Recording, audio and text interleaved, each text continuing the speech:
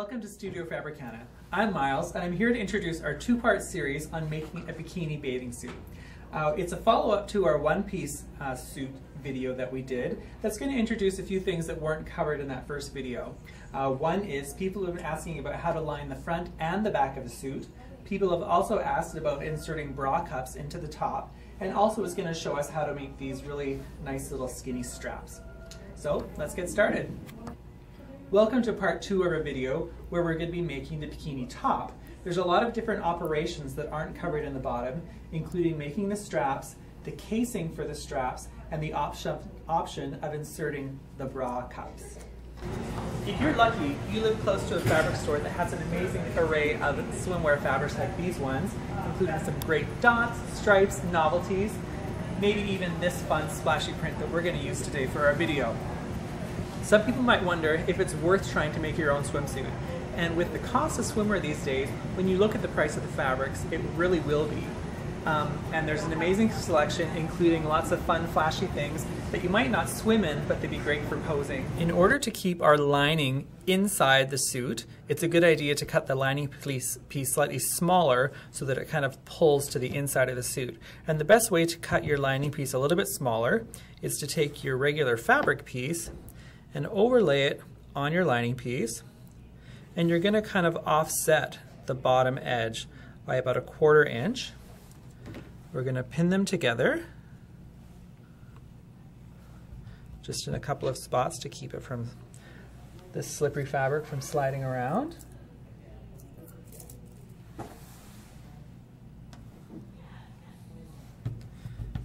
And then we're just going to use as a guide our main fabric piece and just trim off that 1/4 inch of the lining.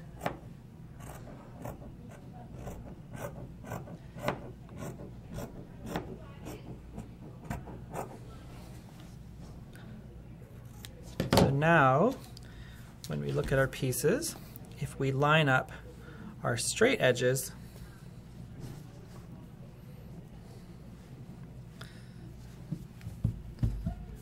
when we sew them, the lining will hug in to the inside of the suit. The next thing we want to work on is sewing our straps. So we've got our 2 shoulder straps here. We've just basically folded them in half, and we've done a 1/4 inch seam allowance with a zigzag stitch. And again, sewing with the zigzag will allow the straps to stretch without the seams breaking. So now we need to turn our straps inside out so that we see our nice fun print. And the first way we're going to do that is we're going to show this loop turner tool. It's a really handy little tool. We take the hook end of the tool that looks like a latch hook, and we're going to put that inside the tube, and we're going to feed it all the way to the end. And then we're carefully going to hook the fabric with a little spike in it, like that, and then that is going to grab the fabric, and if we tug on that, it'll start to bring the fabric inside out. And if we just continue to pull on the loop side, it gives us something to grab onto. We'll just gently turn the whole thing inside out. Once you've got the end of your tube, you can remove the loop turner and just grab onto the inside.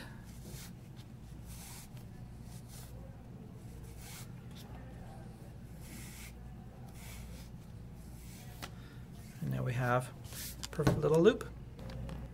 Another way of turning the strap is to use this little tube and this little thing. They come in sets, they're different sizes, but for this narrow strap we're using the smallest piece. Now typically you would want to stitch the end of the strap before you do this, but we actually find this little metal rod catches the fabric anyway.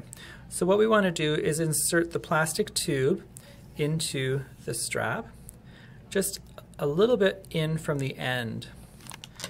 Then we can use our metal rod and just push it to the inside of the tube, and that gives us a little bit of leverage to start turning the strap inside out. And if you just continue to pull the strap down over the metal rod,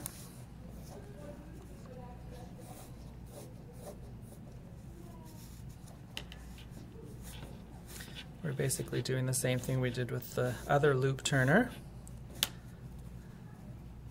until we get the other end. We can remove the metal rod and just continue to pull on the inside piece until the whole strap is inside out. And again, we have another shoulder strap. So now that we have all of our straps turned, the next thing we want to do is sew the actual bodice pieces. So we're going to be sewing one piece of lining with one fabric piece, and one strap is going to go right down the middle, meeting at the top corner. And we're going to pin that corner in place first through all the layers, the lining, the strap, and the fabric.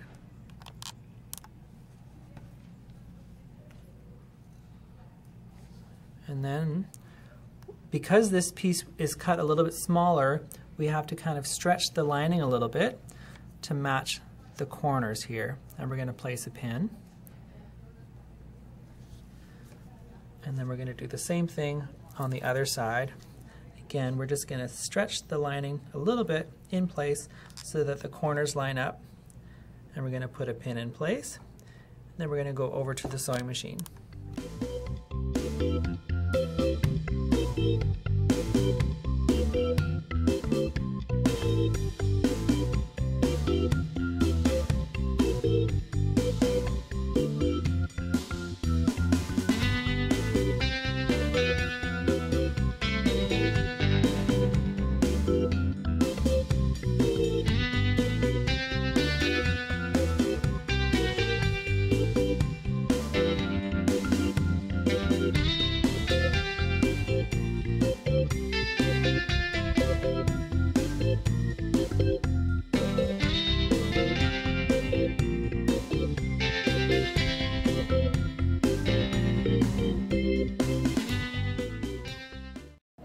So once we've sewn this top edge, we're going to turn it, and you can actually just use your strap to kind of help turn it through.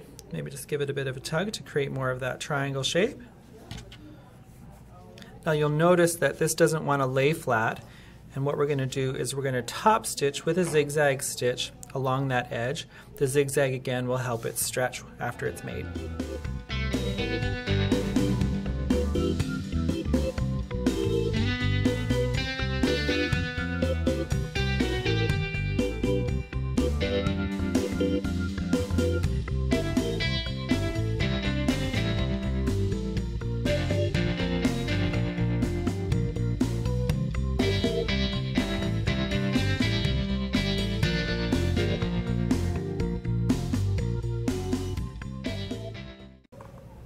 So you may decide that you want to put a bra form into your suit. We have this one from an old suit, and then we have this one that we carry at Fabricana. And now's the time to do it. While the bottom edge is still open, you can slide the bra form in. You'll find that there's little notches in the forms, and these are indicating the outside of the body, so kind of more towards the underarm. So make sure that you indicate maybe with a pin or something, which is the left and right side of your suit, so that once it's done and you put the casing in, it will be correct. If you purchase a molded bra cup and you find it's maybe a little bit big for your suit, as long as it's a laminated foam cup, you can always cut it down to size to make it fit the bathing suit, because this one is a little bit small, so these can always be cut and adjusted. As another option for putting a bra form into the suit, you may decide that you want to do an extra layer of lining that's open at the top so that you can slide in a soft form inside your suit and then make it lay flat, just to give you that bit of extra padding. And then if you'd like, you can always remove the form when washing the suit. So whether you're putting a bra form in or not, and we are putting one in, the next step is we're going to close this edge. We're going to zigzag really close to the edge just to close that seam.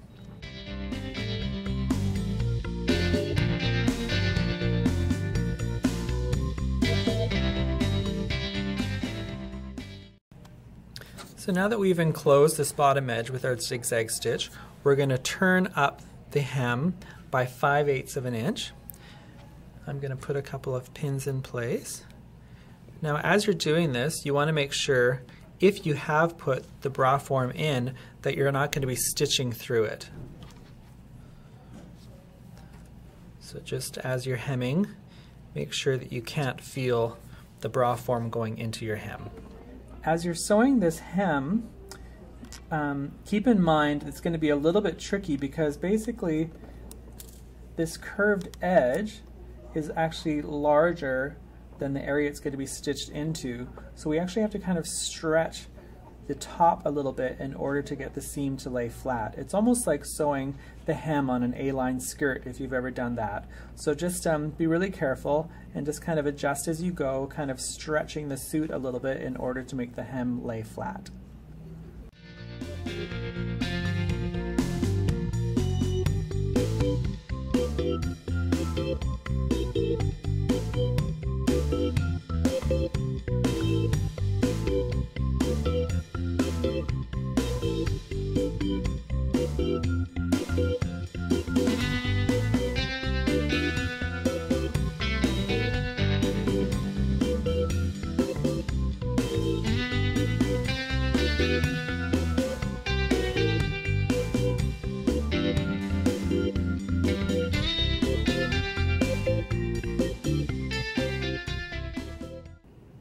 So the final step, now that we have the casing sewn for our waist tie to go through, is to actually feed it through. We're actually going to go back and use our loop turner.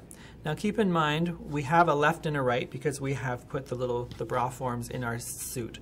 So make sure that when you feed it through that you keep the left and right on the left and right sides. So I'm going to start with the right side, feeding through my loop turner. And I'm going to use that hook to grab the end of my strap.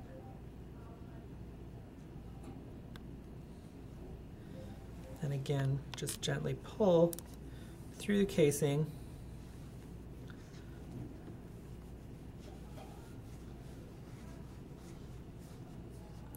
till it comes through the other side. Again, keep your left and right sides in the right spot so nothing gets mixed up. Then we're going to put the loop turner through the other one,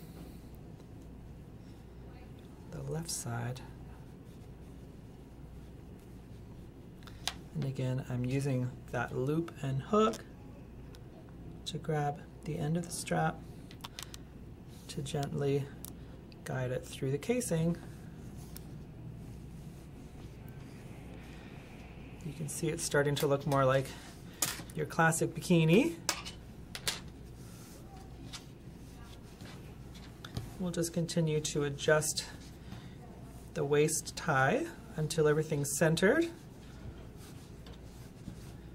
We can remove our pins that indicated left and right. And before you know it, you have a new bikini top. Thanks for joining us for our series on making the bikini bathing suit. Here it is ready to go. Let's hit the beach.